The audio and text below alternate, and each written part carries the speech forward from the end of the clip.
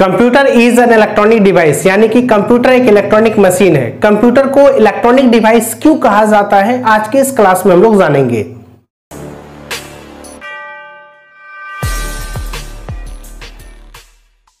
दोस्तों, हम लोग जिस कंप्यूटर का यूज कर रहे हैं, ये कंप्यूटर एक इलेक्ट्रॉनिक मशीन है, लेकिन ये अचानक ही तैयार नहीं हुआ।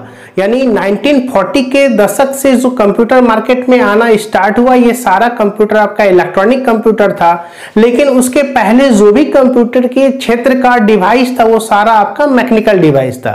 यानी कहने का मतलब ये हुआ कि 1945 यानी 1945 ईस्वी के पहले जितने भी सारे डिवाइस आए, वो सारा आपका मैकेनिकल, यानी 1945 से पहले का जो दौर था वो आपका मैकेनिकल था, और 1945 के बाद का जो दौर रहा वो आपका इलेक्ट्रॉनिक। यानी ऐसे कह सकते हैं कि 1945 के पहले आपका मैकेनिकल ईरा और 1945 के बाद जो है आपका इलेक्ट्रॉनिक ईरा। यानी इस तरह से जो है आपका कंप्यूटर जब मार्केट में आया तो 1945 के बाद जो कंप्यूटर आया, ये सारा आपका इलेक्ट्रॉनिक कंप्यूटर आया। और ये इलेक्ट्रॉनिक कंप्यूटर को टोटल जो है 5 भागों में बांटा गया है, और यही 5 भाग जो है कंप्यूटर का 5 जनरेशन कहलाता है, यानी पीढ़ी कहलाता है। तो कहने का मतलब ये हुआ कि 1945 से पहले जो भी आपका कंप्यूटर के क्षेत्र का डिवाइस था, वो सारा आपका मैकेनिकल था। तो जिसमें सबसे पहला डिवाइस अगर आप पढ़ेंगे तो एबेकस, यानी कंप्यूटर के क्षेत्र का सबसे पहला मशीन जो था आपका एबेकस था। यानी आप ये भी कह सकते हैं कि एबेकस पहला कंप्यूटर है जिसमें मात्र आपका 2 ही काम होता था, जोड़ने का और घटाने का। और यह मशीन जो है आपका चाइनीज के द्वारा डेवलप किया गया था। किसके द्वारा? चाइनीज के द्वारा। और इस मशीन में मात्र 2 ही काम होता था, प्लस और माइनस, यानी जोड़ने और घटाने का काम होता था। और ये मशीन जो है आपका लगभग 3000 साल पहले, 3000 ईयर्स एगो, यानी 3000 साल पहले इस मशीन को बनाया गया था। और ये मशीन को बनाने का श्रेय ली काई चेन को जाता है। यानी ली काई चेन एक चाइनीज पर्सन था, और 3000 साल पहले इस मशीन को बनाया गया था। और ये मशीन में मात्र 2 काम होता था, जोड़ने का और घटाने का। और वो मशीन का क्या नाम था? एबेकस। यानी कंप्यूटर के क्षेत्र का सबसे पहला मशीन, और आप ये भी कह सकते हैं कि पहला कंप्यूटर भी आप एबेकस को कह सकते हैं। और इसके बाद जो है बहुत सारा कंप्यूटर मार्केट में आया, लेकिन उस समय कंप्यूटर नहीं कहा जाता था, उस मशीन का कुछ और नाम था।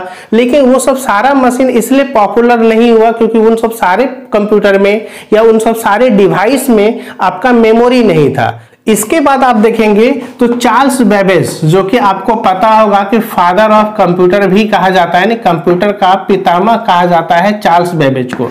चार्ल्स बेबेज आपका 2 डिवाइस बनाया, एक आपका डिफरेंस इंजन और दूसरा आपका जो है एनालिटिकल इंजन। एनालिटिकल इंजन, ये एनालिटिकल इंजन मशीन में जो था आपका सारे गणितीय प्रॉब्लम को सॉल्व करता था। और इस मशीन का काम करने का तरीका, पहले इनपुट देना, फिर प्रोसेस होना, फिर इसके बाद आउटपुट होना, ये सारा आपका इस फीचर्स था। और यही फीचर्स, और सबसे खास बात क्या है कि इस चार्ल्स बेबेज के बनाए हुए मशीन में आपका मेमोरी था। और उसके पहले जो भी सारे डिवाइस आए, जो भी मैकेनिकल डिवाइस आए, उसमें किसी भी डिवाइस में मेमोरी ना होने के कारण जो है वो मार्केट में अब तक नहीं रह पाया। लेकिन एनालिटिकल इंजन मशीन में मेमोरी था, और इसका काम करने का तरीका इनपुट, प्रोसेस और आउटपुट, और इसके बाद सारे गणितीय प्रॉब्लम को सॉल्व कर देता था। इस कारण से जो है ये मशीन मार्केट में चला।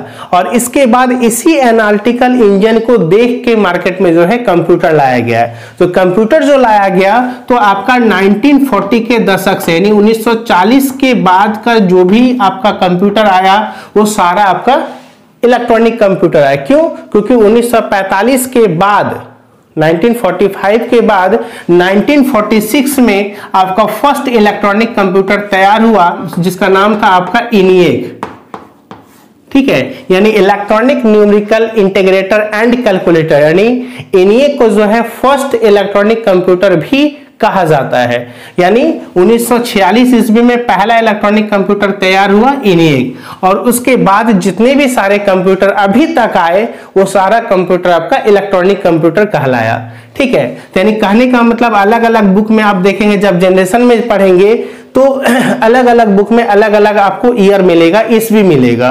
तो इस कारण से जो है हम लोग ईयर को लेके कभी जो है डिस्कस नहीं करते हैं, अलग अलग बुक में अलग अलग राइटर अपना स्टेटमेंट दिया है। लेकिन ये ध्यान में रखना है कि जनरेशन एक दशक को कहा जाता है, यानी 1940 के दशक से कंप्यूटर मार्केट में आना शुरू हुआ, जिसमें टोटल जो है अभी तक कितना जनरेशन आ चुका है, 5 जनरेशन आ चुका है। एक्चुअली में इसका जो है जनरेशन का जो वीडियो है पहले भी हम डाल चुके हैं, ठीक है, आप वहां से देख सकते हैं। इसके बाद क्या हुआ कि यानी कहने का मतलब 1940 के बाद जो भी कंप्यूटर आया सारा आपका इलेक्ट्रॉनिक कंप्यूटर आया, और इलेक्ट्रॉनिक कंप्यूटर टोटल 5 भागों में बांटा गया, और इसी 5 भाग को जो है हम लोग क्या कहते हैं, जनरेशन कहते हैं। यानी कह सकते हैं कि अभी तक कंप्यूटर में 5 जनरेशन, 5 पीढ़ी आ चुका है। और हम लोग जिस कंप्यूटर का यूज कर रहे हैं, जो मार्केट में आपको देखने मिलेगा डेस्कटॉप और लैपटॉप, ये सारा कंप्यूटर आपका चौथी पीढ़ी का है। हालांकि अगर आप 5वीं पीढ़ी का बात करेंगे तो 5वीं पीढ़ी जो है आपका सुपर कंप्यूटर को 5वीं कंप्यूटर की श्रेणी में रखा गया है, ठीक है। तो यहां से आपको कुछ समझ में आया होगा कि कंप्यूटर को इलेक्ट्रॉनिक डिवाइस क्यों कहते हैं। क्योंकि 1945 के बाद जितने भी सारे डिवाइस आए सारा आपका इलेक्ट्रॉनिक डिवाइस आया। यानी कहने का मतलब क्या है कि 2 युग में बांट दिया गया, एक में आपका मैकेनिकल एरा और दूसरा आपका इलेक्ट्रॉनिक एरा। यानी 1945 के पहले जो है मैकेनिकल एरा था, यानी उसके पहले जितने भी सारे डिवाइस आए सारे डिवाइस आपका मैकेनिकल, और 1945 के बाद जितने भी सारे डिवाइस आए सारा आपका इलेक्ट्रॉनिक। इस कारण से जो है 1946 में पहला इलेक्ट्रॉनिक कंप्यूटर तैयार हुआ, इनिक, जिसका पूरा नाम है electronic numerical integrator and calculator, ठीक है। और उसके बाद जितने भी सारे कंप्यूटर आए सारा कंप्यूटर आपका इलेक्ट्रॉनिक, जिसमें 5 बार कंप्यूटर में बदलाव हुआ, और उसी बदलाव को हम लोग पीढ़ी कहते हैं, जनरेशन कहते हैं, ठीक है। और ये जो कंप्यूटर हम आज यूज कर रहे हैं इसके बारे में अगर आप पढ़ेंगे तो इस कंप्यूटर का काम करने का तरीका, पहले इनपुट देना, फिर प्रोसेस होना, फिर इसके बाद आउटपुट होना। और ये जो फीचर्स है ये फीचर आपका चार्ल्स बेबेज के एनालिटिकल इंजन मशीन से लिया गया है। यानी कहने का मतलब क्या है कि चार्ल्स बेबेज का एनालिटिकल इंजन मशीन का भी काम करने का तरीका वही था जो आज का कंप्यूटर काम करता है। इसलिए जब भी कंप्यूटर का नाम आता है तो सबसे पहले चार्ल्स बेबेज का नाम आता है, क्योंकि आज का जो साइंटिस्ट है ना, कंप्यूटर का रूपरेखा बदला, साइज बदला, लेकिन इंटरनल जो काम करने का तरीका वही रह गया जो चार्ल्स बेबेज के मशीन का था, ठीक है। इसलिए जब भी कंप्यूटर का नाम आएगा तो किसका नाम आएगा, चार्ल्स बेबेज का। अगर डेवलपर में भी आएगा कंप्यूटर का तो चार्ल्स बेबेज, लेकिन अगर किसी पर्सनल कंप्यूटर का नाम दे दे, जैसे मान लीजिए कि सिद्धार्थ का बात कर दे, या परम का बात करे, या क्रे का बात करे, तो ये सब सारे कंप्यूटर का डेवलपर जो है चार्ल्स बेबेज नहीं होगा, ठीक है। जैसे अगर मान लेते एनिएक ही बोल दे, एनिएक का डेवलपर कौन है, तो चार्ल्स बेबेज नहीं होगा, ठीक है। यानी किसी कंप्यूटर का नाम रख दे तो वो आपका चार्ल्स बेबेज है, लेकिन सिर्फ अगर कंप्यूटर का बात करें तो वो आपका क्या होगा, चार्ल्स बेबेज होगा। तो उम्मीद है दोस्तों आप कंप्यूटर को इलेक्ट्रॉनिक डिवाइस क्यों कहते हैं समझे होंगे। तो दोस्तों वीडियो अगर अच्छा लगा होगा तो वीडियो को लाइक करें, कमेंट करें, शेयर करें, और चैनल पर नए तो चैनल को सब्सक्राइब कर बेल आइकन प्रेस कर ले। मिलते हैं नेक्स्ट वीडियो में। जय हिंद, वंदे मातरम।